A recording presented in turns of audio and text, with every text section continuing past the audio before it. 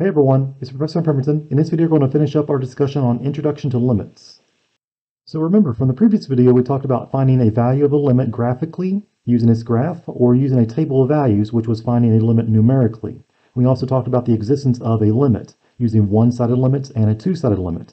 Now we're going to talk about how do you find the value of a limit using algebraic methods.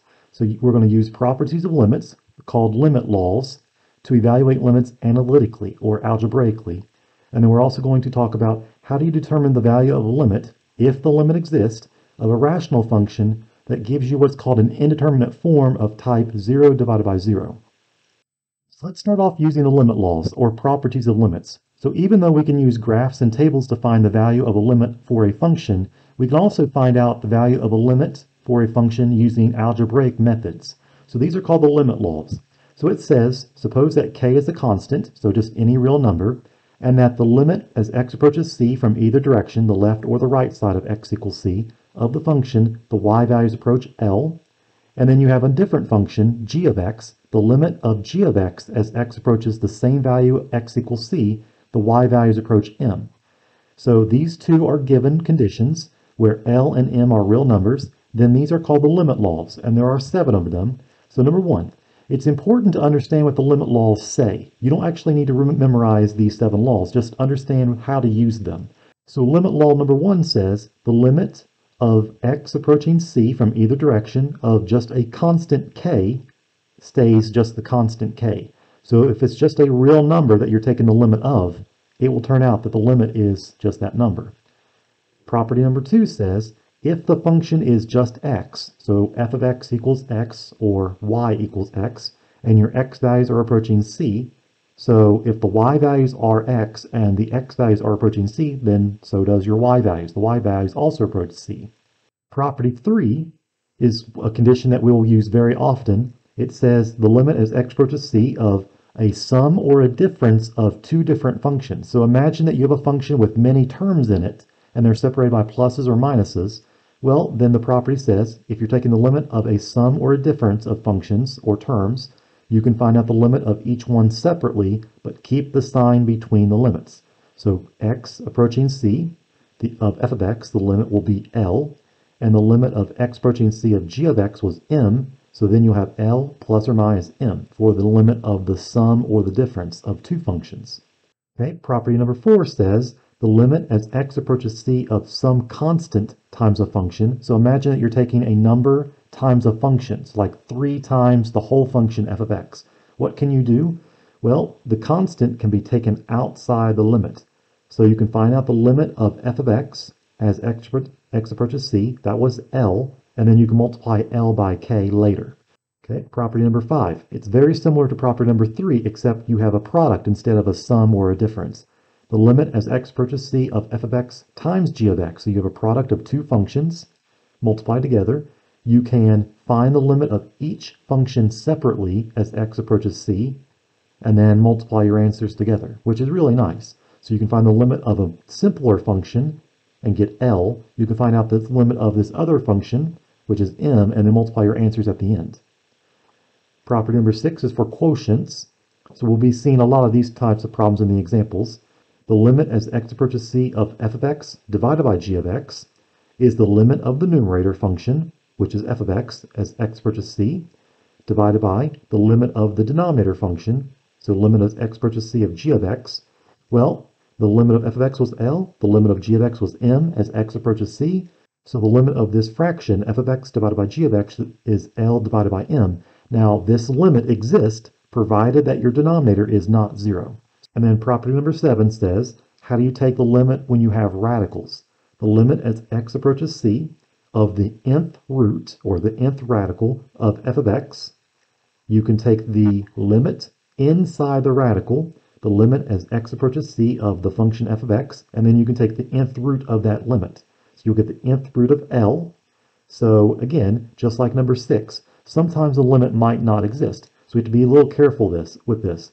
If n is an even, so that means you have an even root, square roots, fourth roots, sixth roots, and so on, what's on the inside of an even root must be a positive number, because we know that we can't take an even root of a negative number. They must be real numbers for the limits. Okay, so even though all 7 of these properties involving limit laws was x approaching c, you can replace x approaching c with x approaching c from the left, or you can replace with x approaching c from the right, and you'll still get the same 7 limit laws. They apply for one-sided limits as well as two-sided limits. All right, example 5. We're going to start using the limit laws or properties of limits to find out how to find limits algebraically. So find each of the following limits. So as we use the limit law, I'm going to write out off to the side what law we actually used from the previous page. So problem number 1, find the limit as x approaches 4, so your x values are approaching 4 from the left and from the right, and the function is just f of x equals 11 or y equals 11. Well, this was limit law number 1. If your function is just a constant like 11 is, or just a real number, then the limit will be 11. Okay, number 2. The limit as x approaches -6 and your function is x. So f of x equals x or y equals x. So this was limit law number 2. If your function is just x and the x values was approaching c, the limit was just c. Well, so x approaches -6, that means the limit will also be -6. So in problems 3, 4, 5, and 6, we're going to be using properties number 1 and 2 quite often. So number 3, find the limit as x approaches 1 of the function 5x minus 2, and that's in parentheses to indicate that's the entire function. So which property can we use here? We can actually use several. So notice that there are 2 different terms inside the parentheses. So imagine that you have 2 different functions that are being subtracted from one another. You can use the limit law number 3 to separate them out. So you can rewrite this as limit as x approaches 1. So you can make sure that you're still approaching the same value on the x-axis. So x approaches 1 from both directions of the first function, 5x. Keep the sign between the 2 limits. And then you have limit as x approaches 1 of the other function, which was just 2. Then we can use property number 4 to deal with the constant times x. So notice that you have not just x as the function, you have 5 times x. So that's a constant times a function. So you can take 5 outside the limit using property number 4. So 5 times the limit as x approaches 1 of x minus, and just keep the second limit the same, limit as x approaches 1 of just 2. Now notice that we're simplifying these limits down so that we can use limit laws number 1 and 2. The first function is just x, and the other function was just now 2. We can use property number 1 for the limit laws to find out the limit as x approaches 1 of 2 is just 2. And now finding out the limit as x approaches 1 of x, we know will just be 1. So 5 times 1 subtract 2 will just give you 3. So this function 5x minus 2, the y values will be approaching 3 when x is approaching 1 from either the left side or the right side of x equals 1. All right, let's try number 4. You want to find the limit as x approaches 4 of 3x plus 2 is one function times another function, negative 4x minus 3.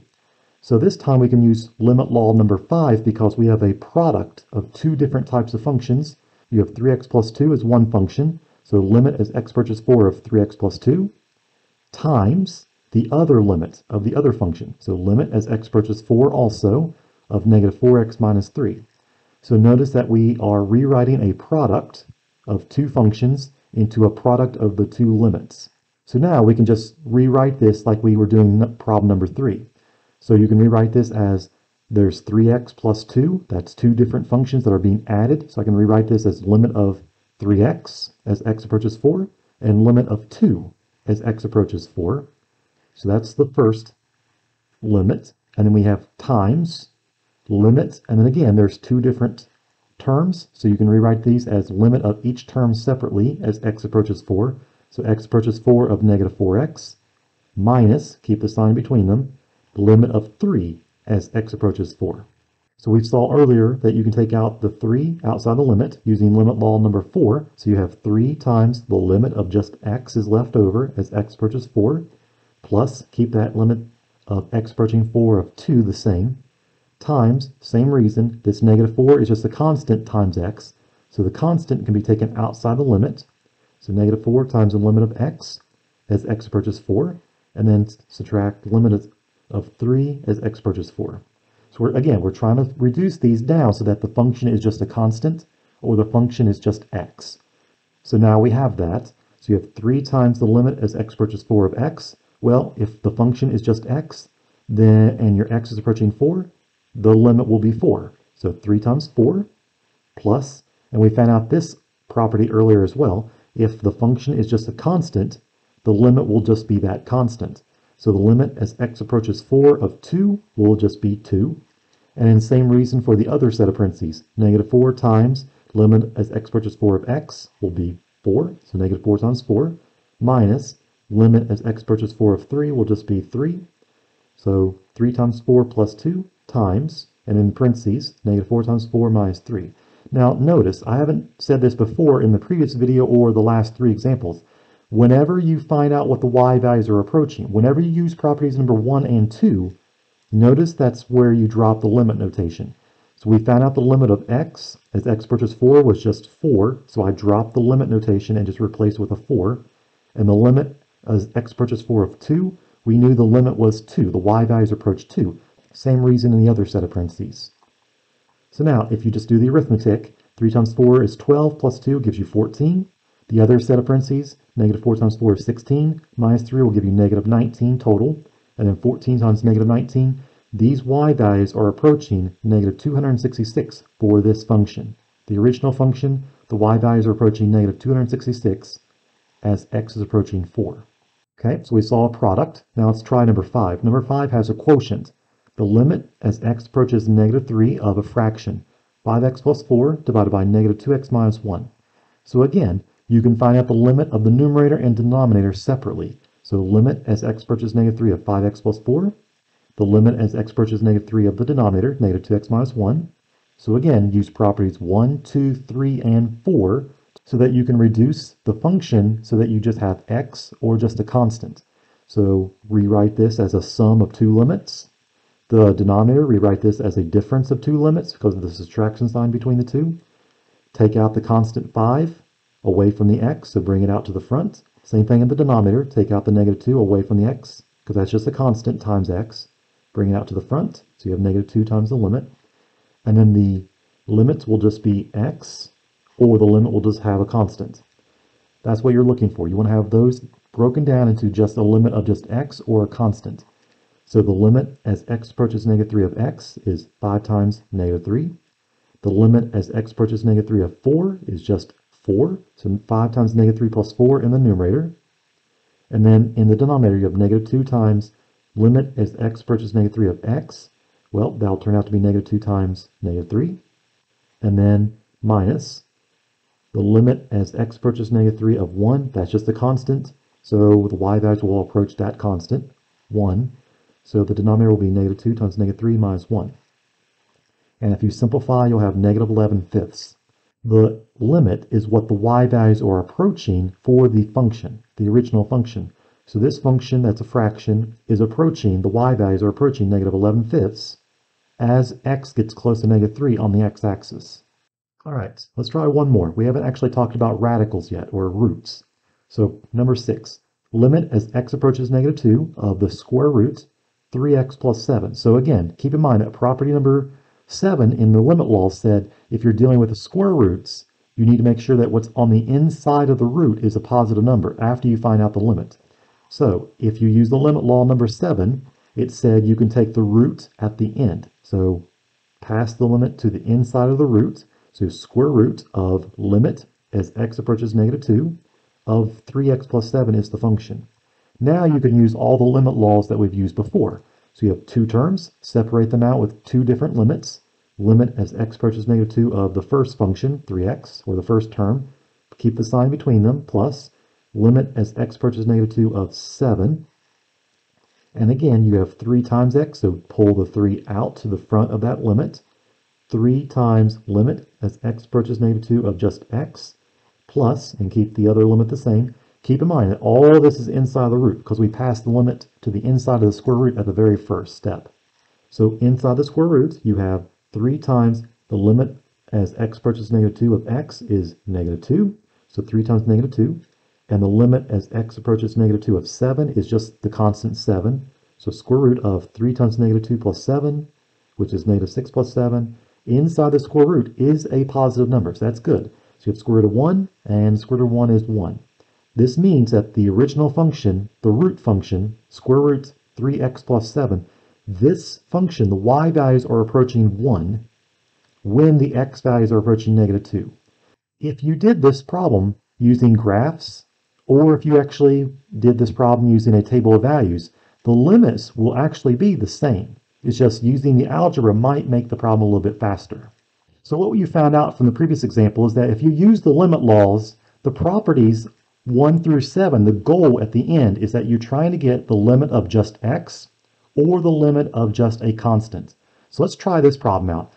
Let's try out if you have a function that is a polynomial or a rational function. We'll talk about rational functions in a second. So let's say you have the function f of x is this polynomial function, 5x squared plus 3x plus 7. So just some arbitrary polynomial. And c is a real number. So this time we're going to find out what is the limit as x approaches c, where we don't know what the value of c is. It's just any real number. How can we use the limit laws to find out a shortcut to find limits using algebraic methods?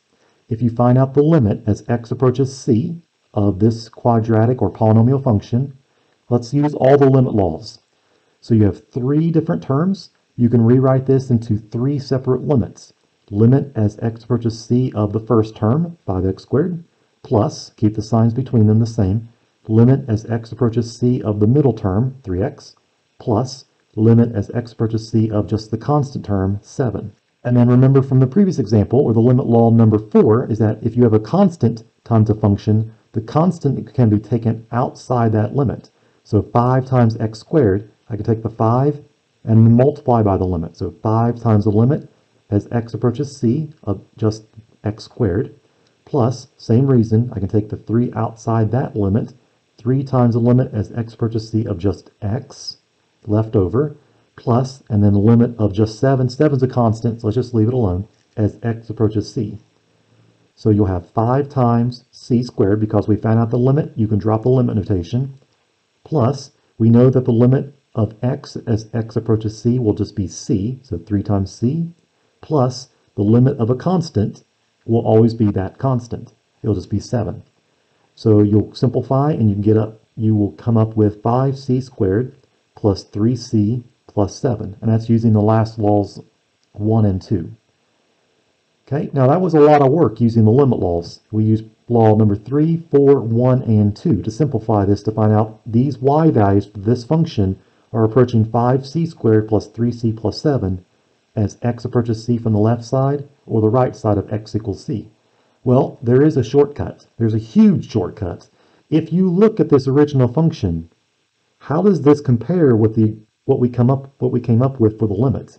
It looks like you can just replace all these x values with c. So whatever you're approaching on the x-axis, if this is a polynomial function, you can just replace all the x's with c's. 5 times c squared, 3 times c, and then 7 stayed 7. So instead of using all these limit laws every single time, if it's a polynomial function, you can just plug in whatever you're approaching on the x-axis into that polynomial function. So your y value is 5c squared plus 3c plus 7. That's exactly what the limit was.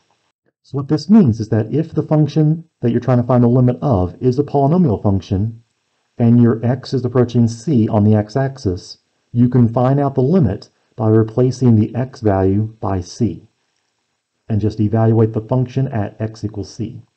Okay, so that was for polynomial functions. For rational functions, it's slightly different. So if your function, f of x, is a rational function, that means you have a polynomial divided by a polynomial. So f of x is of this form, p of x divided by q of x, so you have some polynomial in the numerator, and q of x is some polynomial in the denominator. So p of x and q of x are polynomials, but you have this additional property. When you have the denominator evaluated at c, it cannot be 0. Okay, we'll see that in a second why that's important. You can determine the limit of the entire function. You can find out the limit of this fraction by, again, replacing all the x values by c. So limits of polynomial and rational functions. This just summarizes what we just found out. If the function is a polynomial function, c is any real number, the limit as x approaches c of a polynomial, you can just take the x out and replace with a c. And that's what the y values are approaching, f of c. Okay. On the other hand, if your function is a rational function and the denominator is not 0 when you replace the x with a c, you can do the same thing. The limit as x approaches c of this rational function, so this fraction, p of x divided by q of x, you can take all the x's and replace them with a c to find out the limit. All right, so figure out how to actually use what this statement is actually saying. Let's look at example 6, evaluating limits. This will make using the limit laws very, very quick. So find each of the following limits. The limit as x approaches 2 of this function, 4x squared plus 8x minus 3. Notice that this is a polynomial function. It's a quadratic function because the highest power on the x is a 2.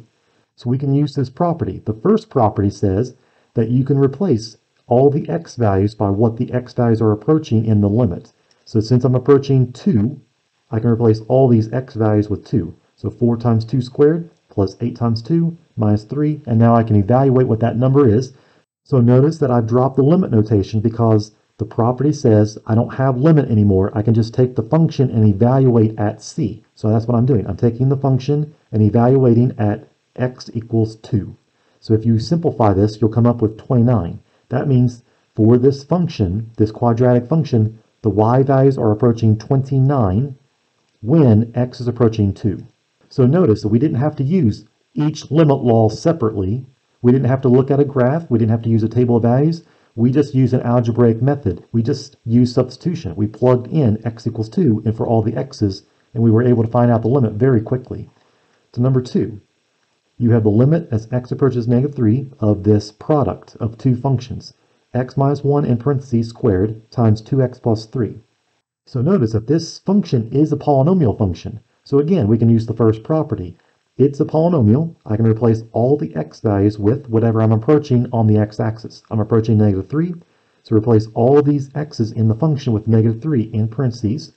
It turns out that I get negative 48. So the y values are approaching negative 48 for this function as x gets close to negative 3 from either the left side or the right side of x equals negative 3. Okay, and then problem number 3, let's try a fraction this time, or a rational function. So you have a limit as x approaches 2. The numerator is a polynomial, 4x squared minus 3, and the denominator is a polynomial, 2x minus 1. So keep in mind, the second property said I can plug in x equals c into the function provided that the denominator is not 0. So let's check out to see if the denominator is 0 or not. The denominator is 2x minus 1. If I replace the x with a 2, that's what I'm checking to see if it's 0. So I get 2 times 2 minus 1, that's 3. Since the denominator is not 0, I can use this property. I can just plug in 2 for all the x's, and that's the limit. So you have 4 times 2 squared minus 3, and then the denominator is 2 times 2 minus 1. Again, notice that the limit notation's dropped because I'm just evaluating the function at x equals 2. So you have 4 times 4 minus 3 in the numerator, 4 minus 1 in the denominator, and this turns out to be 13 thirds. So the y values are approaching 13 divided by 3 when x is approaching 2 for this rational function. So notice how quick we can find limits using algebraic methods. If the function is a polynomial function, you can just directly plug in that x value into the polynomial function for the x and evaluate to find out what the y values are approaching. For rational functions, you have to be a little careful. Make sure the denominator is not 0 first.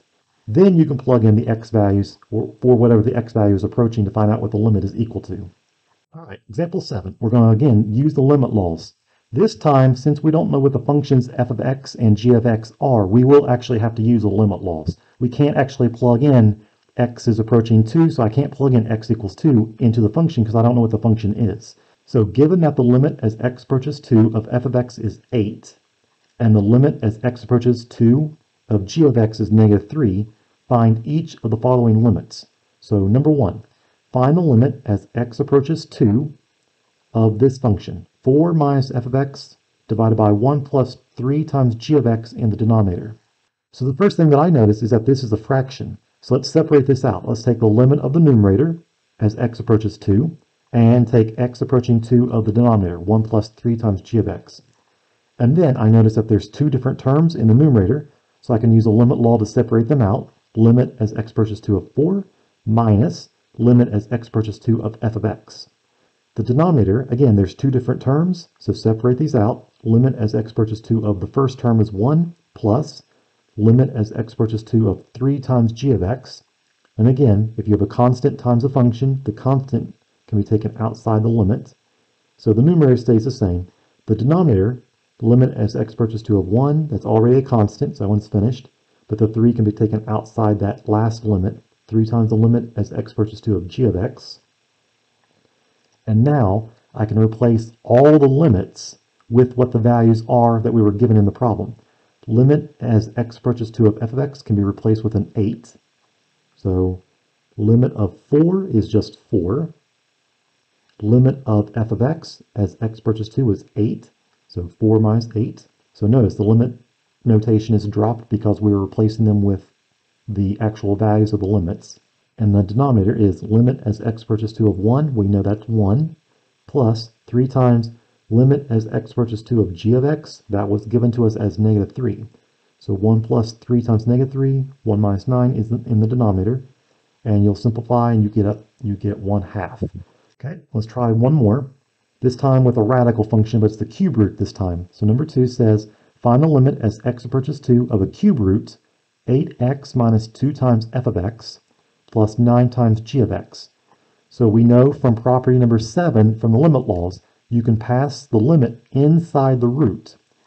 So cube root of the limit of this entire function that's inside the radical, or the cube root.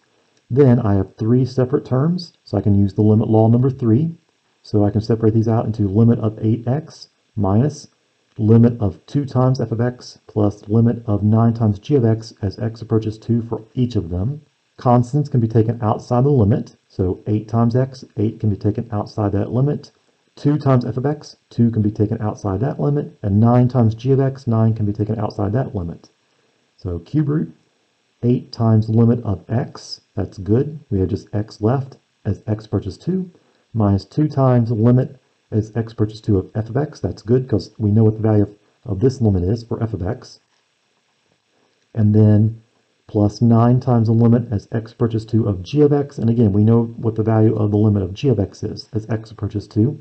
And so now replace all the values.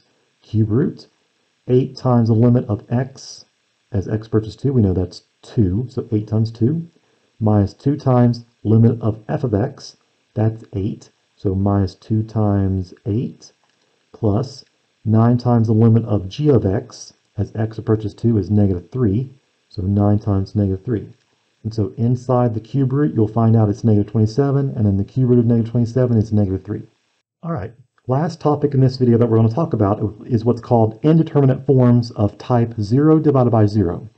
So in example 6, we use the limit laws to find out that you can directly substitute in x approaches c, so you can plug in x equals c into a rational function, provided that the denominator was not 0, if you plugged in x equals c. We're going to find out what happens if the rational function gives you 0 in the denominator and in the numerator. So if your x equals c for the rational function is not in the domain, that means that there's not a point there. It will either be a hole in the graph or a vertical asymptote for the function when you graph it, but the limit exists. So that means that the y values are approaching the same value from the left side and the right side of x equals c. So what we're going to do first is define the concept of an indeterminate form of type 0 divided by 0. So let's say you have a function, f of x, which is a rational function. So it's of this form. P of x and q of x are polynomials, like we've seen before. The denominator is not 0, otherwise we would have undefined function. So the property says if you take the limit of the numerator as x approaches c and you get 0, so that means if you plug in c into this polynomial function and you get 0, and you get limit as x approaches c of the denominator is also 0, so it means if you plug in c into the denominator, you also get 0. So you get 0 divided by 0 if you substitute in. Then this limit of p of x divided by q of x as x approaches c is called an indeterminate form of type 0 divided by 0. So the expression 0 divided by 0, it's not a real number. Okay, 0 divided by 0 is undefined. It does not exist. But it's what's called an indeterminate form. We might be able to do algebraic techniques or algebraic methods to actually further investigate the rational function. Maybe the limit does exist if we actually simplify the function a little bit using algebraic methods. The only thing you have to be a little careful about is this last statement. If you do not get an indeterminate form, 0 divided by 0, then you cannot actually use algebraic techniques to find the limit. You might not be able to simplify using algebra. So if you do not get an indeterminate form, the limit does not exist. All right, last example. Example 8. Evaluating limits. Determine if each of the following limits are an indeterminate form of type 0 divided by 0 first. Find the limit if it exists, or provide a reason for why the limit does not exist. So problem number 1. Find the limit as x approaches 1 of this rational function. X squared minus x is a polynomial, and x squared plus x minus 2 in the denominator is also a polynomial. So the first thing I'm going to do, find out if it's an indeterminate form. So if I'm approaching 1 on the x-axis, let's see if I get 0 divided by 0. If you plug in 1 into the numerator, you get 0. If you plug in 1 for all the x's in the denominator, you also get 0. So yes, you do get an indeterminate form of type 0 divided by 0. This means that the limit might still exist. You might have to use algebraic methods to be able to simplify the function first. So what we're going to do is factor the numerator and the denominator to simplify. So let's start the problem over. Limit as x approaches 1 of the same original function. Factor the numerator. Notice that there's an x in common in the numerator with x squared and x. So factor out the GCF, or greatest common factor, of x. You have x times x minus 1 after you factor out the x. And the denominator is a trinomial. There are 3 terms. So you have x squared plus x minus 2. Remember how you can factor these. If you have 3 terms and the leading coefficient is a 1, so 1x squared, you're trying to find 2 numbers, 2 integers, that multiply to negative 2, and the same 2 numbers need to add to the middle term, which is 1. And the 2 numbers at work are positive 2 and negative 1. So that means you factor as x plus 2, and the other number that worked was negative 1, so you have x minus 1 in the other factor. So the numerator factors as x times x minus 1. The denominator factors as x plus 2 times x minus 1. Notice that there's a common factor in both the numerator and denominator. X minus 1 in the numerator and an x minus 1 in the denominator. The reason why we're getting 0 divided by 0 when we plugged in x equals 1 is because 1 minus 1 is 0 in the numerator, and 1 minus 1 is 0 in the denominator. And x times 0 is 0, and x plus 2 times 0 is 0. But if you cancel out the x minus 1 factors, or if you simplify, then what's left over is limit as x approaches 1 of x, and you have x plus 2 in the denominator.